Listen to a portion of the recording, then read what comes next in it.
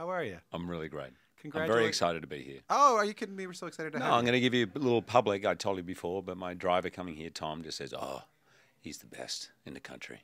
Go away. Yeah, I like to compliment people at the front, just so to get rid of any of the nasty questions. What you're, when you're not saying there, I was also your driver here. Yeah, right. Yeah. What you're Different not Tom. saying there. What you're not saying there is he drove me here and then Exactly. he took off his mustache and came in. Congratulations on the film. Thank you, man. Thank you. When you first read the script, it's a lot. So what do you connect with when you first read it? I certainly connected as a parent. The impotent feeling you have of worry, almost constant worry and fear, and both parents are like, what the hell are we doing, or what do we do in these situations, particularly when things are getting tough. I certainly connected to that first. And I think what I love about the film, about halfway through, there's a great scene I have with Anthony Hopkins, who plays my father. Not the same role, by the way, as in The Father, but is you realize we're all still sons and daughters and children of parents, and we carry that with us all our life, and that informs our parenting. So, for better or worse, you know, most parents, I'm not sure if you're a parent, Tom, but I'm not, no. you start that journey determined not to make the same mistakes that impacted you growing up, or the things that you thought were not great. I'm going to be different. Yeah. I'm going to do this better. I'm going to do that better. Yeah. And I think one of the beautiful things about the story is we actually, in some ways, unconsciously or consciously, we tend to somehow relive a lot of those and bring all those up. So I certainly felt, it was as a parent first, and then I think just as a human being, I felt there was something very urgent about the story, a conversation that needs to happen, that is so hard to have because there's a lot of guilt and shame and around it, and ignorance. And what I loved is the script doesn't give answers as to why or how to solve it. It just really is opening up a conversation. Do you feel it? So you feel it as a parent, you connect with it as a parent, and you connect with it as a human being. Mm-hmm. Do you connect with it as a child? Yeah. It brought up a lot for me, shooting the film, Really? and of my own childhood, things that I had forgotten about or wanted to forget about. And my father died during the filming, so there was a lot of stuff going on for me personally. Thank you.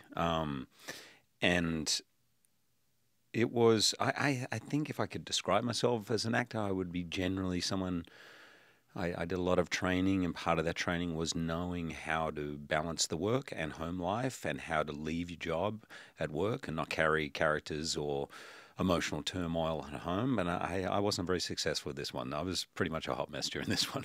I mean, what are you going to do, right? You know, like, I think anyone, that's the thing when you watch this film and you have someone in your life who suffers or deals with depression, and who doesn't.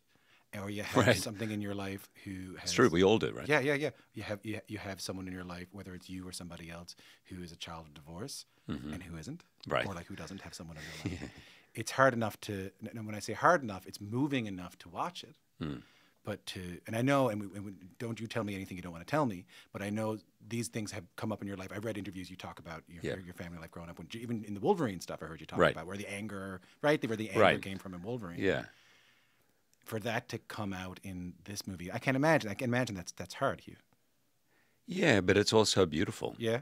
I think, I'm 53, so I'm at a point in my life where I'm really interested in the patterns that I unconsciously live. I don't want to keep living them or repeating them, not unconsciously.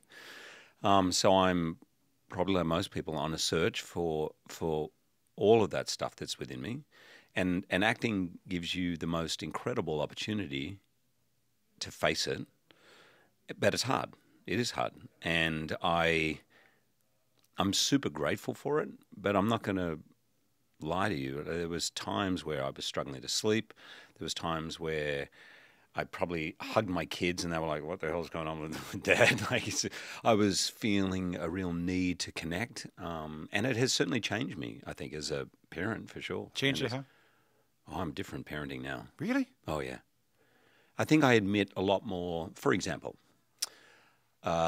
things that I thought you're never meant to admit to as a parent. Like, I'll say to one of my kids, like, I got to be honest. Actually, Mum and I disagree on this, and I have no idea who's right or wrong. I just have this weird feeling that this is not going to end well. And can we sit down and talk about it? Now that sentence would never have come out of my mouth. Deb and I would have had to talk about it. Would somehow wrestle our way to it. This is what we think, and we sit them down now. This is happening, and we think it should be this.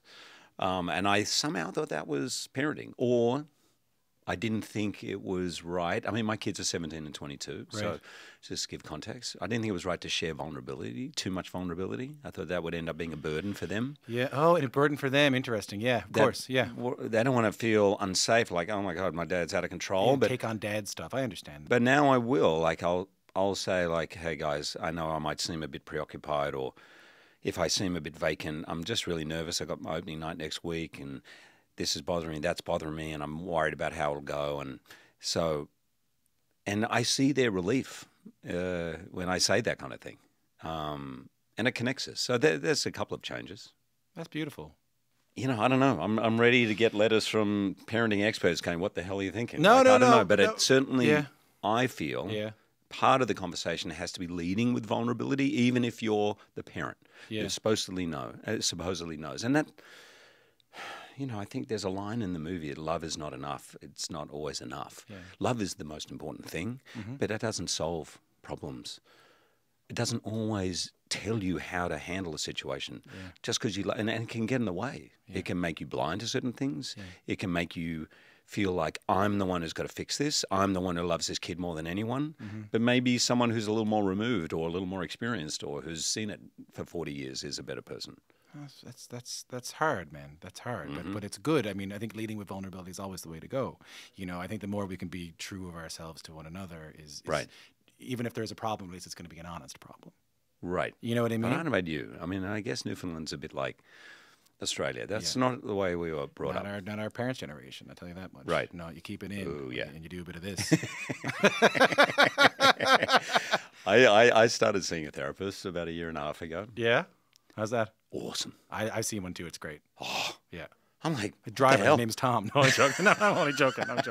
Well, I was crying in the back seat about an hour ago. I didn't know he was a professional. There you go. It's awesome. Yeah. But like, I know 5-10 years ago, if I said that to my mates from high school, they're like, oh, she's been in Hollywood too long. Yeah. You know, what's wrong? You just got to have a couple of beers with your mates and you talk about it and move on. I'm like, actually, I'm not sure a lot of my mates would really have a lot to offer. Yeah. I don't know. Maybe they would, but there is certainly a place for having a real friend that you can really share everything with. And certainly for me, there's a place to having a professional who knows what they're talking about. It's the best. It's the greatest, you know. Right. And how long have you been?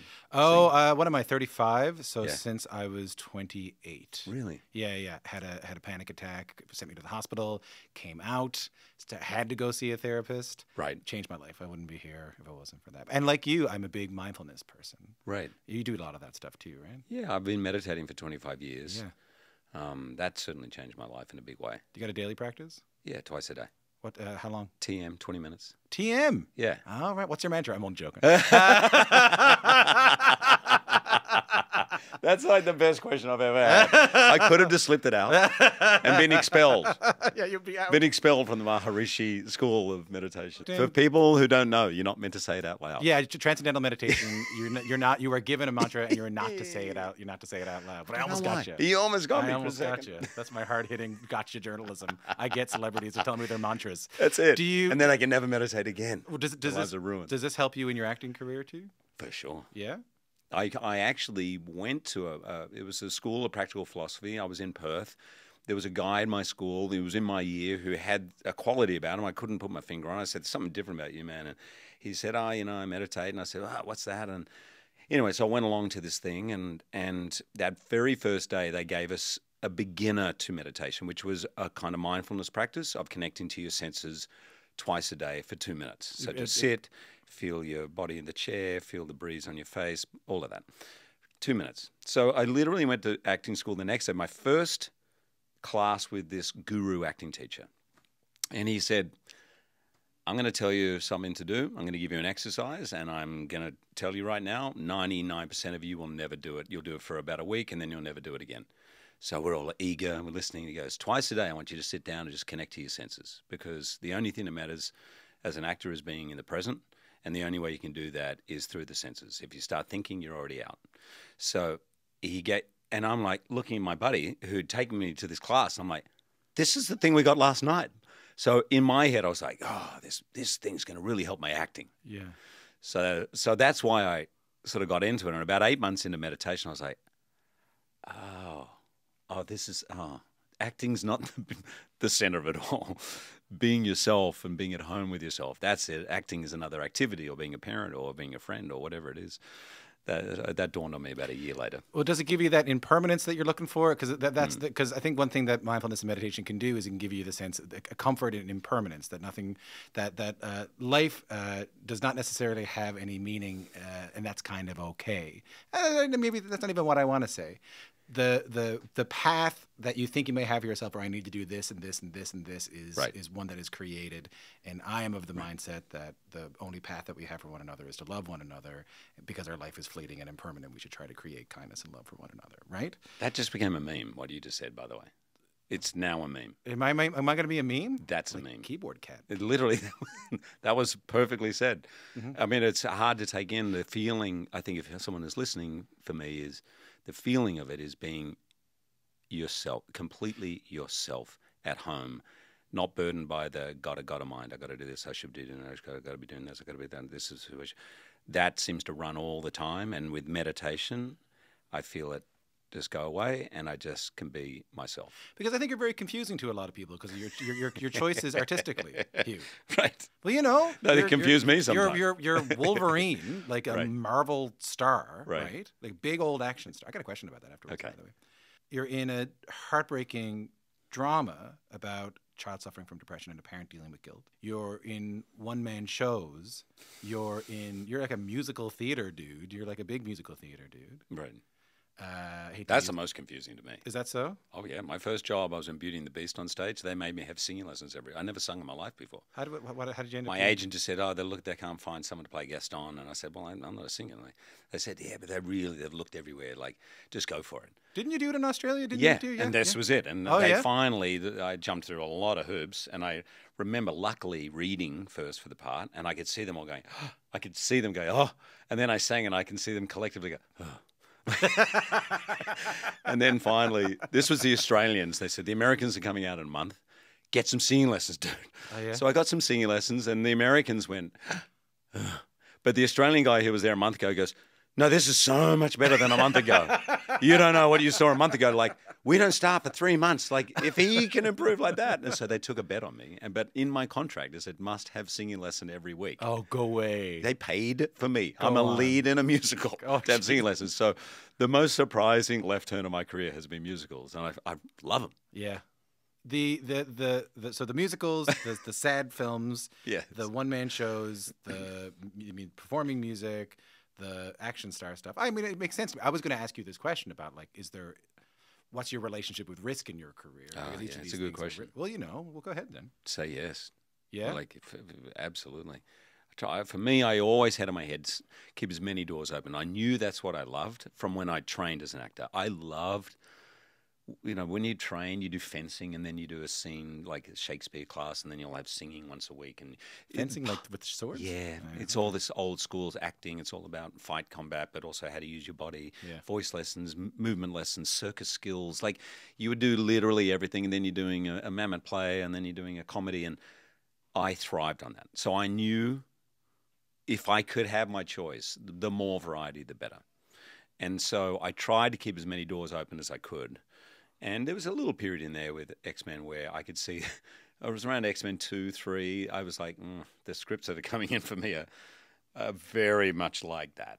And that was it, action-y sort of reluctant hero sort of roles. And so I just constantly looked for other things, whether it be in the theatre or whatever. Why? To nourish your soul? Is that the reason? Or I was a very scared, this is a great question, Tom.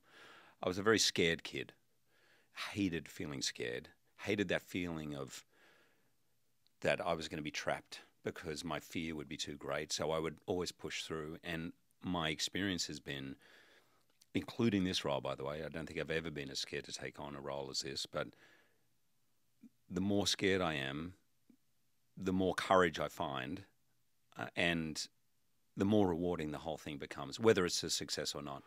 So my relationship with the risk is uncomfortable.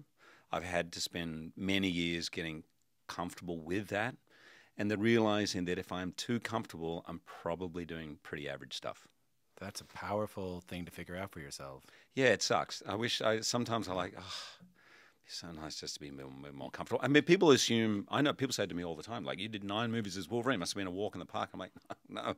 Every time I put on those claws, like, you only have to know me for 3 seconds, and I'm very different from that character. And it always felt hard to me.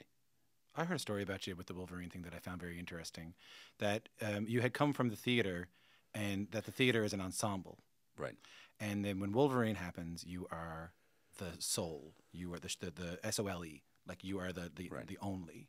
You are the number one on the call sheet is what they call it, right? Mm-hmm. And all of a sudden, people are coming to you with questions, and all of a sudden, you are having to represent this franchise. And it's not an ensemble anymore. And I heard you say that. And now this makes sense, because I heard you say that it was very lonely to do that. But now I understand it must have also been pretty scary to do that. Scary. Yeah. And I spent a lot of time trying to break down any feeling on set of, hey, I'm Wolverine, back it up, don't talk to me. I say that every day to people. People don't know that. How does it work? Yeah, I say, hi, I'm Wolverine. And they go, you're obviously not. I feel uncomfortable in that position. Oh, yeah? I think over time grew into that it's okay. It's all right to be number one on the call sheet. It's okay. And rather than shy away from it, use it to set a tone on the set. And for me, the tone is I want everyone to feel appreciated and valued for their work. And I think that's where the best results come from, and the most rewarding feeling for everybody is. But I had to come to terms with that feeling of this could be a bit lonely, and that's why I love going back to the theater. I mean, this film is I mean, it's originally a play. Yeah. But the if you don't mind me saying so, I don't know if this is an insult, the film very much reads still as a play to me. Yeah, it's not very often, and it's so beautiful to get a 6-page scene. I had a 6-page scene with Anthony Hopkins, 6-page scene with Young Zen, where are 2 or 3 of them, and with Laura Dern in that restaurant, and it's beautiful because normally in film it's like a couple of minutes, but because it was crafted from a play, there are these beautiful scenes, and I think actually it's so great on film to watch 2 characters and really be able to sink into it. But yeah, I think if you know anything about film or plays, you can see where it's come from. I mean, I do think Florian, in both The Father and this, both were plays originally, has found a way to make the cinematic language perfect for it. And yeah, there is something about watching you and Laura in those scenes and watching how you lean on each other in a way that feels so authentic to the way two divorced parents would have to try to find a way to come together, but also in the way that theatrical actors would have to find a way to bond. You know, in a hard scene too. You know. Yeah, it's funny. It did have that feeling of a play. How we were, and it was part to do with COVID. Yeah. So no one was going out. We were all at a hotel. So we were in a bubble together, and we all were hanging out together and relying on each other. My wife was there with me and my kids, and Laura was on her own at the time coming in. So she sort of became part of our family, and you can feel, even though I'd just met her, I felt with Laura, and this is more luck than anything, I guess. I felt that we'd known each other for 20 years, and that you can feel that in the scenes. Yeah, there's a selflessness in this film from you, and I can see it now. You know, a gift to people, and I can see that through the mindfulness. I'm so glad you said it, because I was going to say it, and it would feel a bit weird if I said that I was a gift. It was a gift. You know what? You can say it right after you tell me what your mantra is. We're laughing. Just a really, really beautiful performance, and I think there's so much conversation around this thing about, oh my God, is he going to get the Oscar nominee? Is he going to win the Oscar, the O for the EGOT, and all that stuff? But like, if there's one thing I can tell from talking to you is that there's something much more deeper in the offering that you give to people creatively. It's a beautiful thing, Hugh. Thanks for coming in. Thank you, Tom. My pleasure. Yeah, it's lovely.